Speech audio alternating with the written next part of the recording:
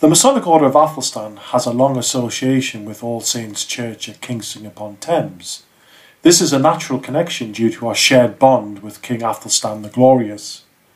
The formation of the King Athelstan Memorial Foundation has allowed our order to further assist All Saints' Church to enhance and preserve the memory and legacy of King Athelstan. We have joined Father Jonathan Wilkes, the All Saints team and the wider community of Kingston in one of the most important projects to date to achieve this mutual goal. Let us first look at All Saints' Church through the eyes of those who know it best.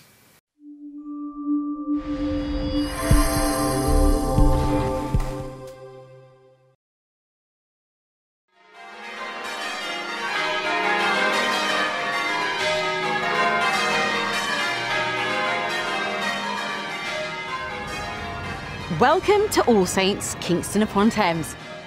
My name is Angelica Bell. I live here in Kingston and both my children were baptised in this historic church.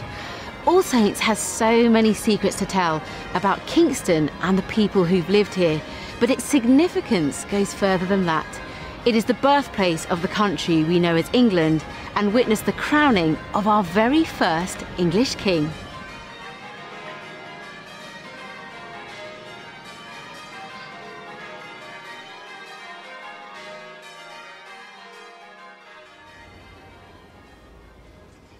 In the Middle Ages, the church would have been full of colour and noise. This was a place that people came to have parties, to have meetings, to have markets, to come and buy and sell things, because it was the largest and driest space in the town centre. In the medieval period, All Saints would have been a riot of colours with the introduction of beautiful stained glass windows. The walls would have been brightly decorated with wall hangings and paintings everywhere. This is one of the oldest surviving paintings in the church and is about 600 years old. It depicts Saint Blaise, the patron saint of wool combers. You can just see that he's carrying a wool comb, the instrument used to torture him to death. Paintings like this would have been everywhere in the 1400s. The walls would have been like an enormous storybook, a tapestry of colour.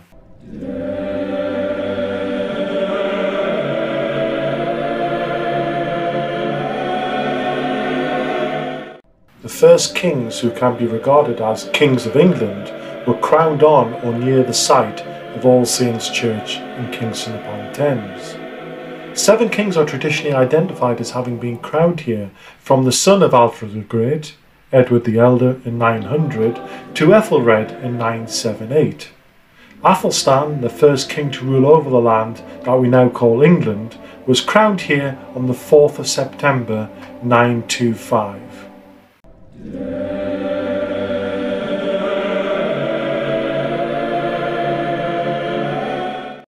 Instantly recognisable, the Bayeux tapestry is in fact not a tapestry at all, but is an embroidery.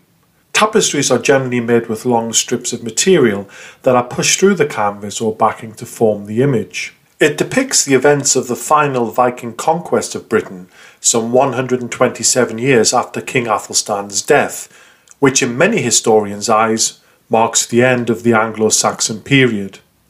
An embroidery is produced by the finest quality stitching and the expert work of the seamstresses, commonly referred to as broderers. Their skill was honed by thousands of hours of intricate needlework necessary to produce just a small fragment of the overall work. Here we see a modern broderer at work, and we can only admire the patience demonstrated in the completion of this very intricate work.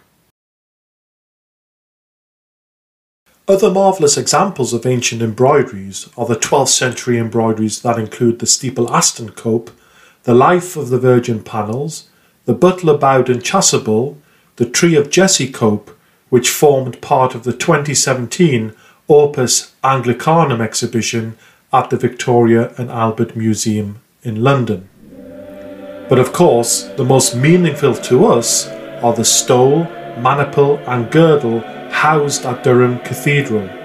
These are recorded as being given to the shrine of St Cuthbert by King Athelstan when he visited Chesley Street in 934 AD. These are some of the finest surviving examples of Anglo-Saxon embroidery in England and predate the Bayeux tapestry by some 135 years, incredibly making them over 1080 years of age.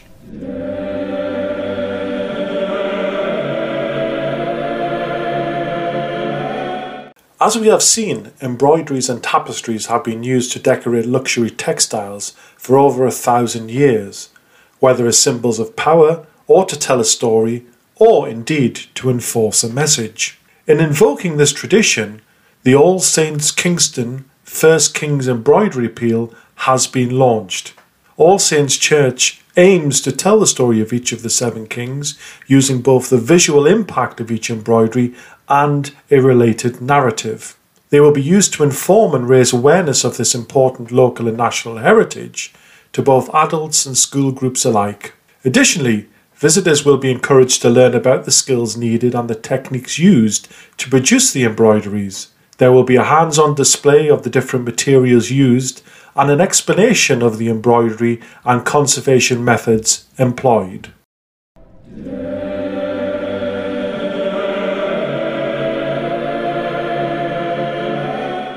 Building on some inspiring ideas by Sophia Pearson, who won the All Saints National Competition for the initial designs, the panels will be created by award-winning embroiderer Jackie Puzzy. Jackie's speciality of combining machine embroidery, hand finishing and beading will present the images in keeping with the reordered building design of All Saints Church. Her expertise and talent for strong, colourful and strikingly visual concepts make her the ideal broderer for this project. The embroideries will hang within All Saints Church on the east wall and will be specially framed, giving them a life expectancy of many hundreds of years. This area is a well-used community space, and the embroidery panels will offer an invaluable and unique learning resource for visitors of all backgrounds and ages. The visual impact of the 7 kings on the east wall of the church will be impressive and will be enjoyed by many future generations. The King Athelstan Memorial Foundation has already commissioned the embroidery on behalf of the members of the Masonic Order of Athelstan. The panel depicting Athelstan the Glorious, First King of England, will be panel number 2. Wonderful news is that this embroidery has already been produced and completed. This has also assisted All Saints in obtaining the necessary permissions for artwork of this kind in a Grade 1 listed building. It is now framed and will be hung in time for the launch of the All Saints Appeal on the 4th of September 2020, the 1095th anniversary of King Athelstan's coronation.